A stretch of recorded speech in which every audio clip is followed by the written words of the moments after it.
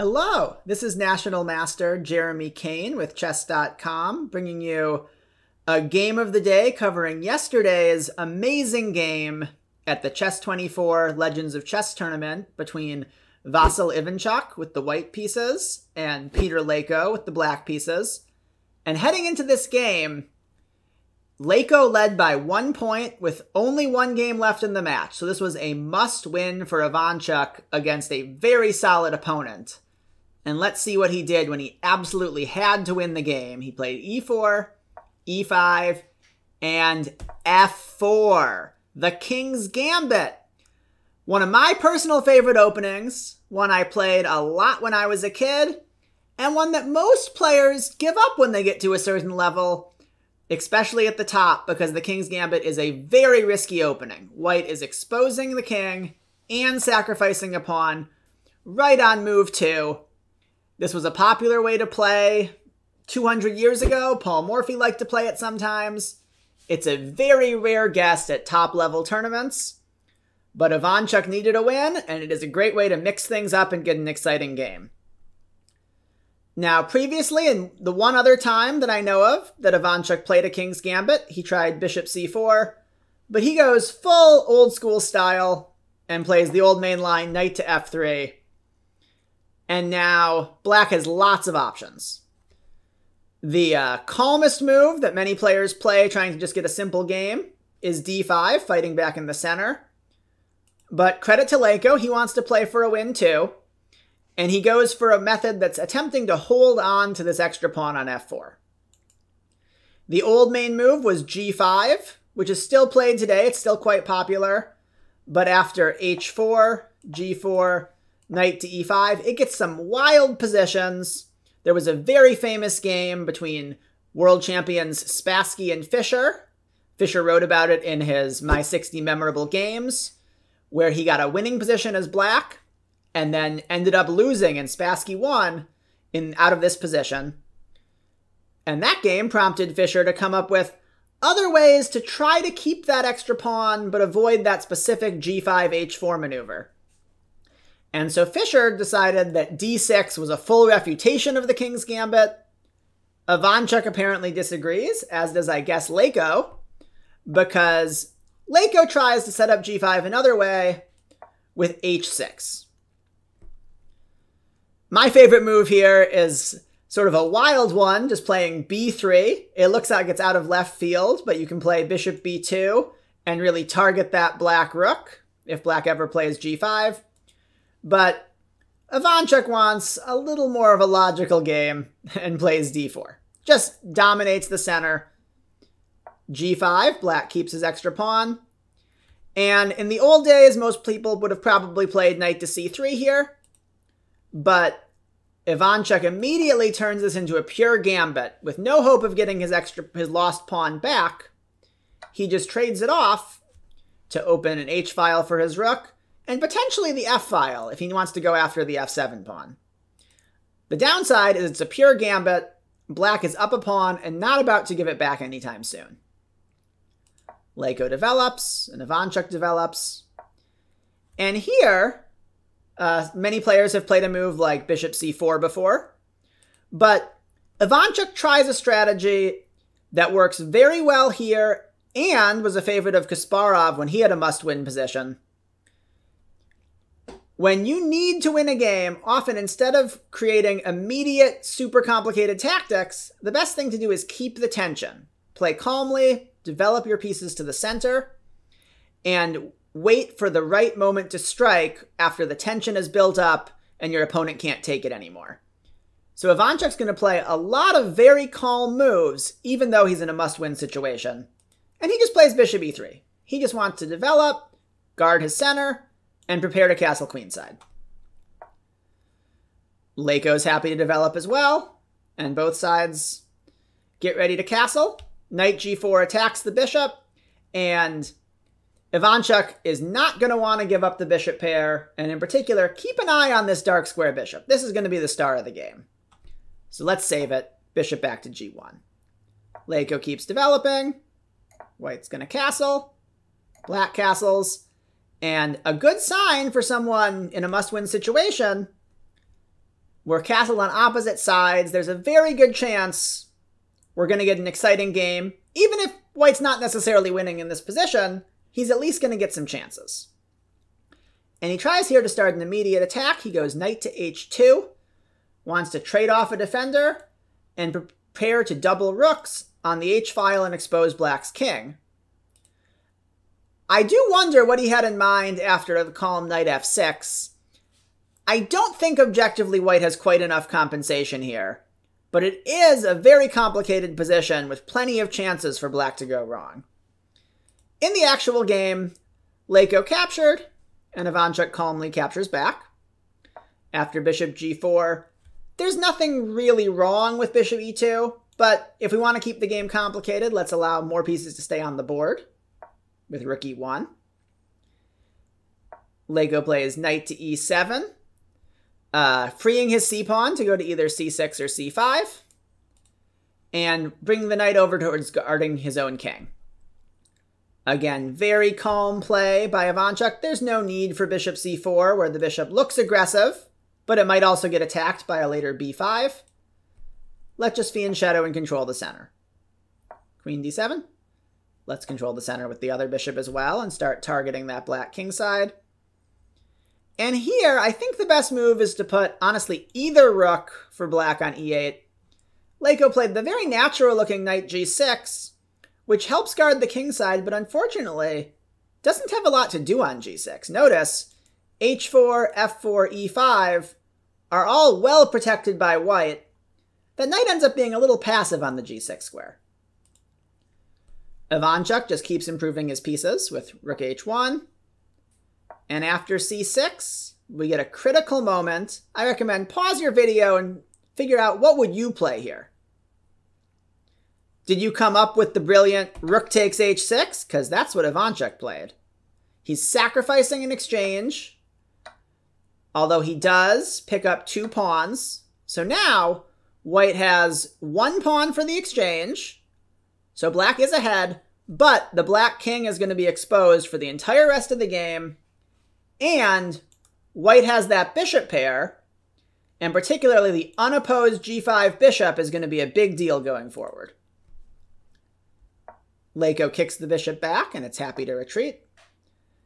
And after rook h8, remember, Ivanchuk's in no hurry. He's going to increase the tension and just keep playing calm, good moves. He trusts in his compensation for the exchange. Even though his king is safer than black's king, he still might have some back rank problems once he loses his rook. So he's just going to play b3 and get ready to hide that king on b2. Leko trades rooks and hides the king on h7. And even though I say hide, and white doesn't have any rooks to attack on the open h-file, it's still not super safe.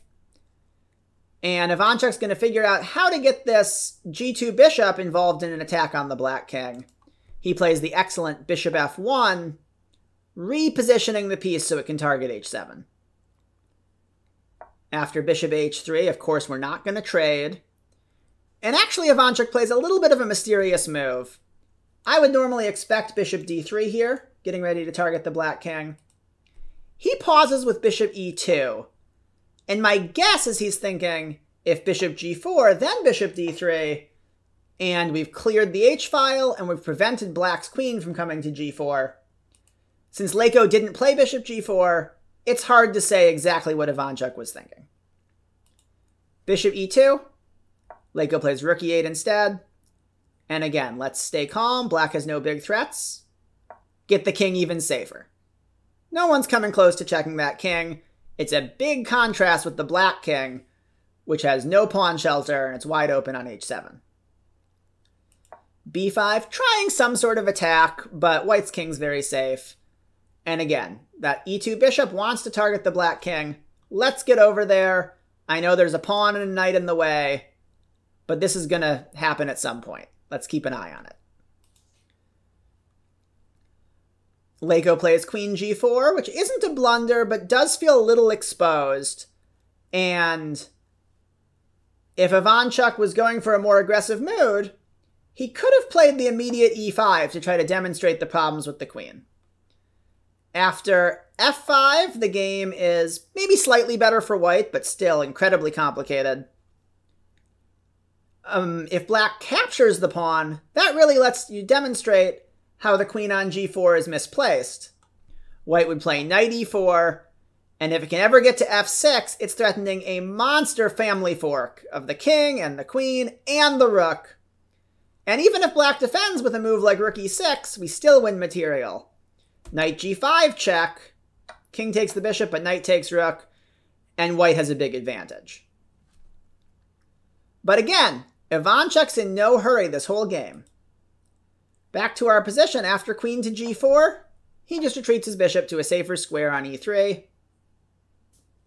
b4 hits the knight, but the knight can just retreat. It's going to come back out later on f2 or e3. And black takes the g3 pawn. Why not? White doesn't want to just lose material for free, so he captures on b4, and just as importantly, activates his queen. We're hitting d6, and we're threatening an important check on b7. Leko plays bishop g4, attacking the knight, and also threatening to remove the defender of the bishop on e3. Black is about to win more material. Remember, he's already ahead, but white has a much safer king, and he's ready for these tactics. Again, I recommend pause your video and figure out, what would you play if you had white here? Did you come up with e5? That's an excellent move by Ivanchuk. He's been saving it for a while now. He's pinning the knight.